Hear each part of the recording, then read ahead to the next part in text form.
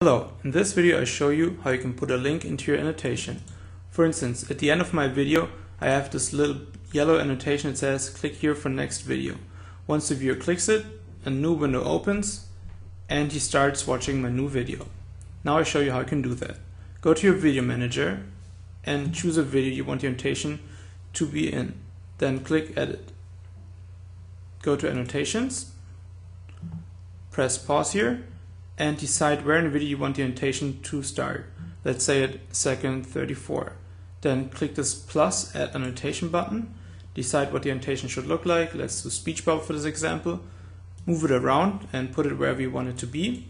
Then write a text in it, for instance, click me, and put a nice background color in it. Let's do red. And you can adjust the size as well. Now, press this little link button here, and here you have the option if you want a link to go to a video, to a playlist, to your channel, to your subscribe page, or a fundraising project. I want this link to go to another video of mine. So here I ask you to paste the link address of your video. It could be a video of a friend as well. Now, go to the video you want the link to go to and copy it, go back here, paste it in, and then you can decide if a new window should open once a viewer clicks this link.